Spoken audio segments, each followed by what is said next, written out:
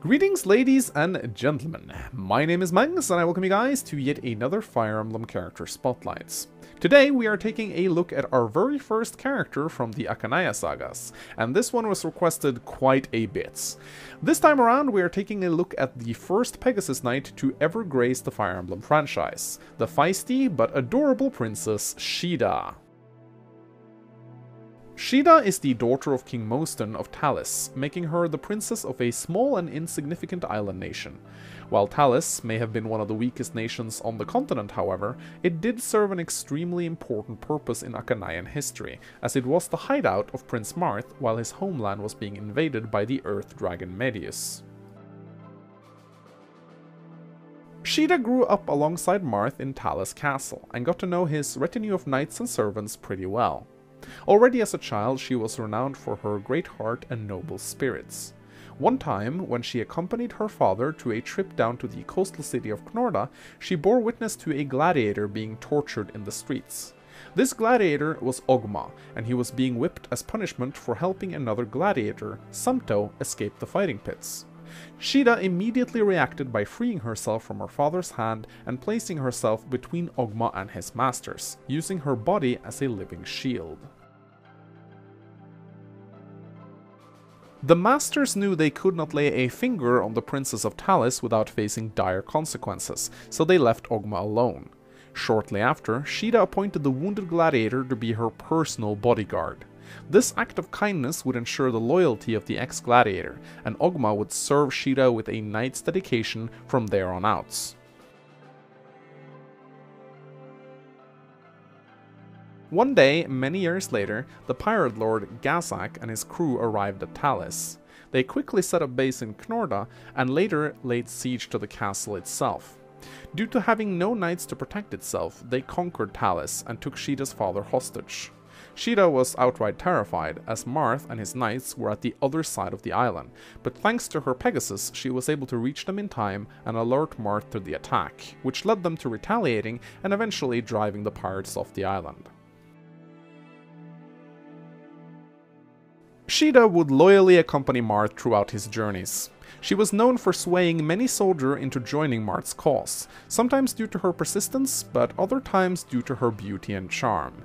After the War of Heroes, she married Marth and became his queen, and was told to be one of the most beautiful brides in Akaneian history, looking as radiant as an angel in her wedding dress.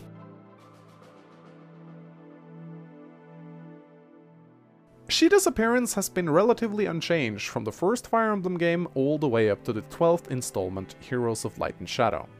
In all games, she appears as a beautiful, cute, slender girl with long blue hair. She mostly wears light body armor and high boots, and is dressed in leather and silk. In her latest artwork, she actually has covered up her legs and shows less skin than in the previous games. Shida is quite a petite, slender girl without many womanly curves, but there is one picture from an in-game cutscene where Shida appears next to her Pegasus Knight that has caused quite a bit of confusion among the fans, as it depicts her with a side boob shot of epic proportions, though this is probably just either the artist taking liberties or simply misunderstanding her design entirely, as she is never depicted with knockers that large anywhere else. While most princesses in Fire Emblem history has been depicted as either rude, naive, arrogant, selfish, or simply just lacking in their understanding of the outside world, Shida is the complete opposite. She has a heart of gold and displays a level of empathy for those around her that is pretty unusual coming from royalty. She is either very foolish or very brave, as she is often seen risking her life to talk to the enemy in an attempt to persuade them to join Marth's army. When Navarre and Ogma starts fighting in the official Fire Emblem anime, Shida recklessly places herself right in between their blades, using herself as a living shield to stop them from killing each other. She is also shown to be extremely stubborn, with a fiery temperament that can quickly turn into a reckless fury. One thing is clear though, she loves Marth with all her heart, and will do anything for him. Devotion like this is extremely rare, particularly from a princess. As the units, we have to talk about Sheeda in the 5 different versions she comes in. Fire Emblem 1, Fire Emblem 3, Book 1 and 2, Fire Emblem 11, and Fire Emblem 12, so let's go through them all in chronological order. In the first Fire Emblem game, Sheeda joins you right off the bat, and is your first and arguably best flyer in the game, at least until Minerva shows up. As you'd expect from the Pegasus Knight that basically set the standards for her class, she has amazing skill, speed and luck, but weak hit points, strength and defense.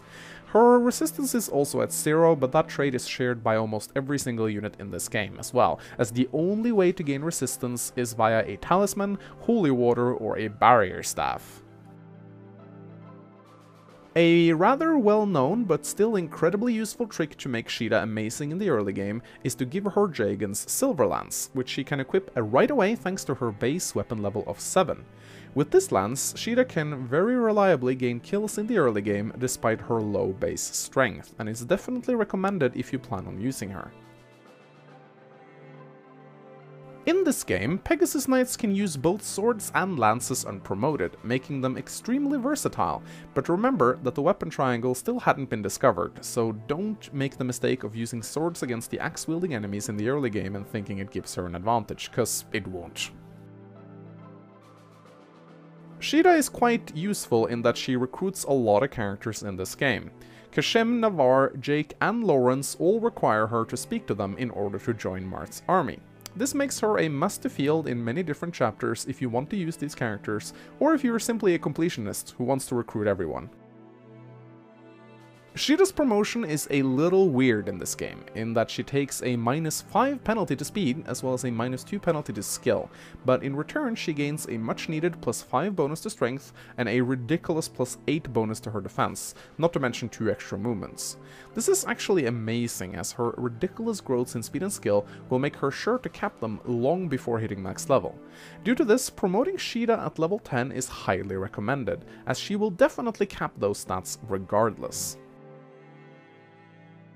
One thing to keep in mind while playing Fire Emblem 1, if you're doing it on the emulator, is that its translation is piss poor, and the Draco shield is actually just named Dragon, and can easily be confused by a crest in this game.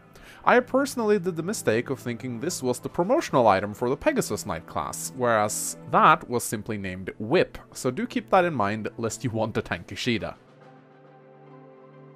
All things considered, Sheeda is easily the best flyer in this game aside from Minerva, who joins pretty early, but with much better striking power and overall tankiness, and without locking up one of your dragon whips too. But considering the vast amount of promotional items this game throws at you, you can easily use them both, as well as many of the other Pegasus Knights should you want to. In Fire Emblem 3 Book 1, Sheeda fills mostly the same role as she did in the first game. She is by far one of the best flyers in the game thanks to her great availability, though she is still greatly outmatched by Minerva. Her growths actually remain completely unchanged, except for a minor 3% growth in resistance, which she shares with all other characters in the game. The difference is that she now comes equipped with a Slim Lance, but luckily the Silver Lance trick still works, so have Jagen traded over. She also now supports with both Marth and Ogma, and will increase their hit and avoid by 10% whenever she is within 3 squares of them, and this is a support that Marth gives back to her. However, since Sheeda is often flying far away from the rest of the army to pick off stragglers and protect villages, she is very rarely in range to actually benefit from this, but it is still useful whenever you can pull it off. Sheeda's promotion also works a little differently in this game. She starts out with a base resistance of 6, which is quite high for this game, but her promotion to Draco Knight takes this all away. She luckily doesn't lose any skill or speed in this game, however, but her strength and defense gains are also considerably lower. Still, due to this game's low caps of 20, it is highly recommended to early promote Sheeda at level 10, as it will do wonders for her fighting capabilities and survivability. Compared to the first game, however, Sheeda is gimped quite considerably in Fire Emblem 3 due to the game's dismount feature, which makes her pretty useless on indoor maps.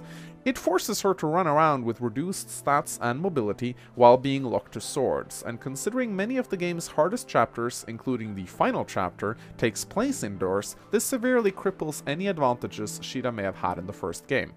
Still, her mobility will serve you well on the outdoor maps, and there are quite a few of those.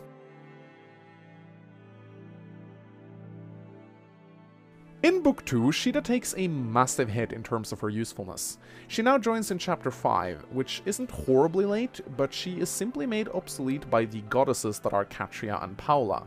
Both of these Pegasus sisters join much earlier, have better base stats, arguably better growths, and join at a much higher base level. Paula, in particular, is able to promote right from when you get her.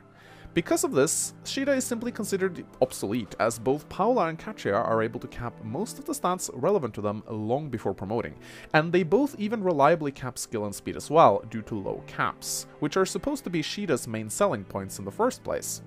The only decisive advantage Sheeda has over the two is high luck, which honestly doesn't do much for her.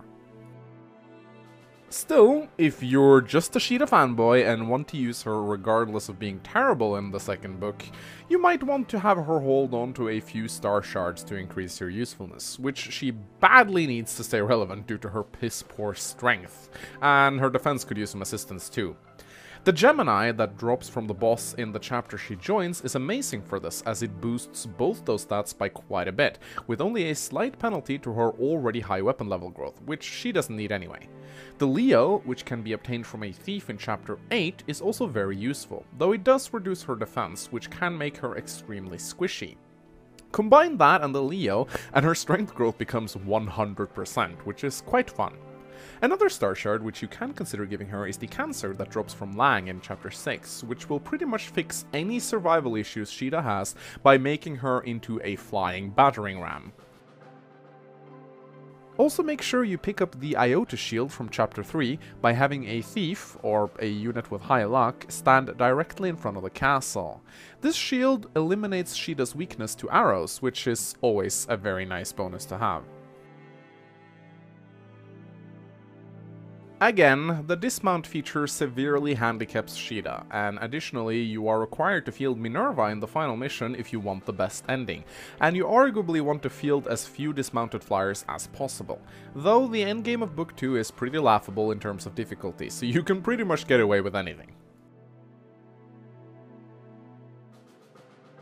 In Shadow Dragon, Sheeda's awesomeness returns. She now comes equipped with her very own special weapon, the Wing Spear, which happens to be one of the most powerful weapons in the entire game, due to it essentially being a lance version of the rapier, with amazing stats as well as a small built-in crit chance, and also being effective against pretty much all the enemies in the game, as Shadow Dragon loves throwing heaps of armor knights, generals, cavaliers and paladins your way, particularly in the form of enemy bosses. Not only can you hammer the Wing Spear to keep it useful throughout the game, but you even get a second freaking Wing Spear in Chapter 17X. Not to mention, you can buy one Wing Spear each in Chapter 8, 16, and 22, which means that there are a grand fucking total of 5 Wind Spears in this entire game. That's a total of 140 uses, which is more than she should ever need. But we aren't done there. As if all of this wasn't ridiculous enough on its own, you can also forge the Wind Spear to make it horrendously game-breaking. Because of the damage multiplier against effective targets, increasing its base might means that you can have Sheeda capable of one-hit KOing even the most terrifying generals and paladins, even on the hardest difficulty. This personal weapon, combined with her amazing mobility, makes Sheeda one of the best units in the entire game. Shadow Dragon also introduces the reclassing feature in case you want to have Sheeda not be a flyer, though I have difficulties understanding why you wouldn't want that. Still, if you want to reclass Sheeda, you should pick either a Cavalier or, once she is promoted, a General or Paladin, as any other class is considered garbage due to being unable to wield her Wing Spear, and I think we've established by now how stupidly overpowered that weapon is.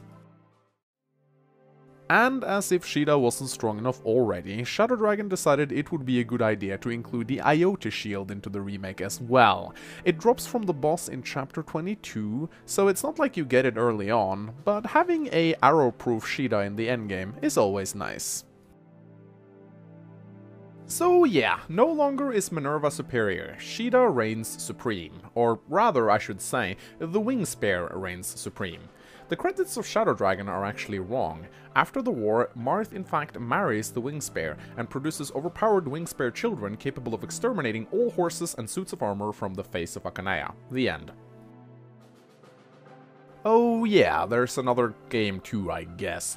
In Heroes of Light and Shadow, Sheeda suffers from many of the problems she had in Book 2 of Mystery of the Emblem. She is still vastly outclassed by Katria and Paula, but since she still holds the freaking Wingspear, she is no longer the afterthought she used to be. This game is slightly more stingy with its Wingspears, however, only allowing you to obtain a grand total of 3, with both of the others being sold in Chapter 15 and 19 respectively. Still, due to forging still being a thing, and the fact that this game still loves its armor knights, generals, cavaliers and paladins, Sheeda remains a beast thanks to her freaking overpowered weapon. All hail the frickin' Wingspear. The Wingspear hungers. Oh yeah, and the IoT shield, which used to be available from Chapter 3, is now instead available from Chapter 13X. In order to beat this Gaiden chapter, you have to finish Chapter 13 in 20 turns or less. Thank you for watching this character spotlights. I hope you enjoyed it. If you want me to feature a character in a future episode, please post it in the comment section below. Just make sure you visit the playlist by clicking the link in the video description, as I may already have featured your favorite character. Either way, a like and a comment really helps out my channel a lot, so I would certainly appreciate it. Once again, thank you for watching, my name has been Mangs, and I'll see you next time.